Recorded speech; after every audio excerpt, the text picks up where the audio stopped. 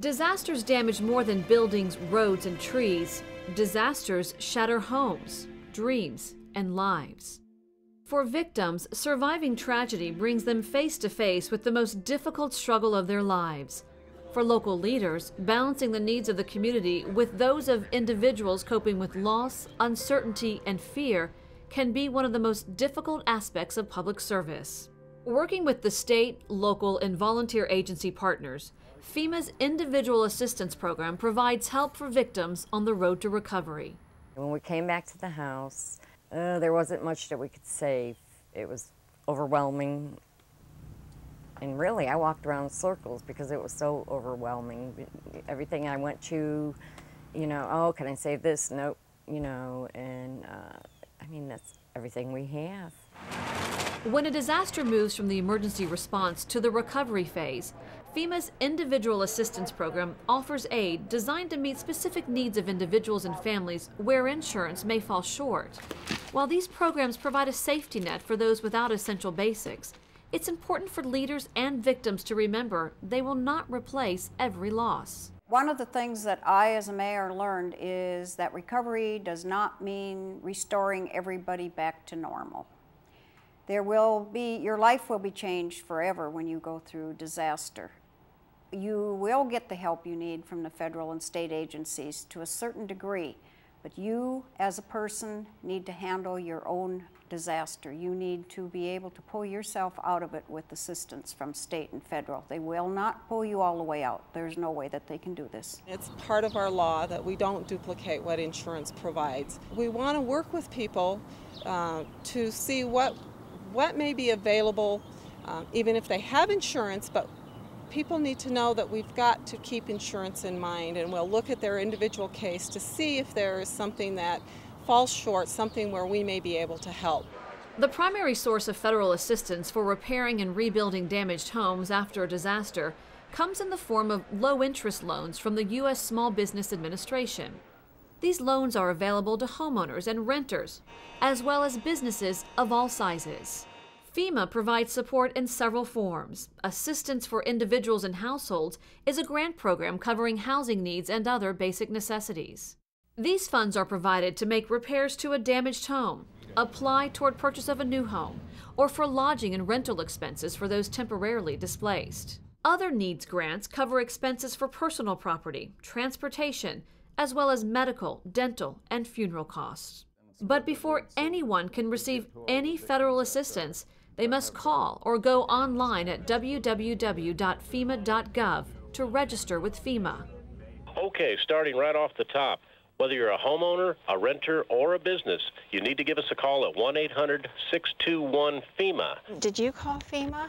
You check back with her and make sure she's called for you now. Que llamen al 1-800-621-3362 para ayuda. You've got a phone number where people can register for disaster assistance. It is 800-621-FEMA. To be eligible to apply for a FEMA disaster assistance grant, applicants must reside in a county that has been declared a federal disaster area, must be a U.S. citizen, non-citizen national, or a qualified alien. Undocumented individuals can apply on behalf of their minor child who is a citizen, has a Social Security number, and lives with them. FEMA will send an inspector to the damaged home to verify damages. Applicants must provide proof that the damaged home was their primary residence and must have disaster-related costs not covered by insurance or other disaster assistance programs. Just as local leaders need to take charge in managing their community's recovery, each citizen must be responsible for managing their personal disaster recovery. Individual assistance is just what it says. It's assistance for the individual, but it's not total recovery for the individual. We have a lot of personal responsibility. We need to make sure that we have insurance to cover a lot of these costs. The federal government has strict guidelines as to what's provided during individual assistance. And we try to educate our public on what may or may not occur. Yes, there are people who are not going to have the wherewithal nor maybe the inclination, to be as prepared as the next guy. Our job is to make sure that as many people as possible understand the need to be self-sufficient and self-reliant in a post-disaster setting. To effectively deliver assistance, FEMA needs the proactive help of everyone on the local team. Emergency management is not a person or an office or a big federal bureaucracy. It's a mindset that a community has got to adopt, and they've got to be very, very, they've got to be so serious about it, and they've got to work at it. You can't just say, oh yeah, well that stuff happens. No, it doesn't. There's work involved. And it's partnerships between media, business and industry, private volunteer organizations, and everybody's got to be a player, and everybody's got to have a buy-in, because if they don't, then you're going to fail. And you're going to, as I said, you'll pay a heavy price someday. The responsibilities of leaders and officials include learning about disaster assistance programs and processes, providing accurate information to the public about the programs, working with federal and state officials to identify locations for disaster recovery centers and temporary housing sites, and managing the expectations of the public, their employees, and various partners. Managing expectations is probably the biggest challenge anyone in a policy-making or an elected official position is going to face after a major emergency, whether it be a hurricane, a major flood, a tornado, is managing people's expectations. Put the public face out there and let it be preferably one of the elected officials, if we're talking about elective offices, as opposed to just a spokesperson. The education of the public is probably the thing I harp on more than anything else. Don't be a stranger to your public.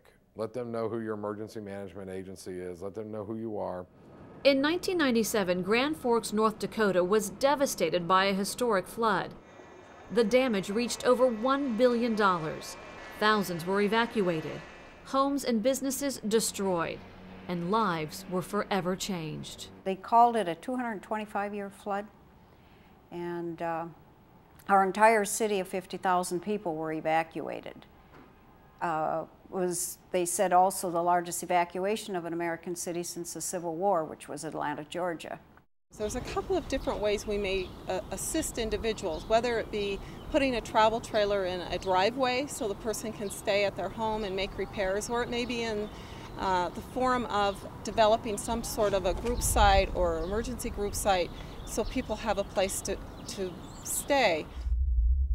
In 2004, Hurricane Charley was the first Category 4 hurricane to hit Charlotte County, Florida. You need to be prepared to deal with this housing issue, because should you lose 95% of your public housing, as we did in the city of Punta Gorda, then you've got a major crisis on your hand. If someone came to you tomorrow and said, we need to build a 551-unit mobile home park, where can you put it?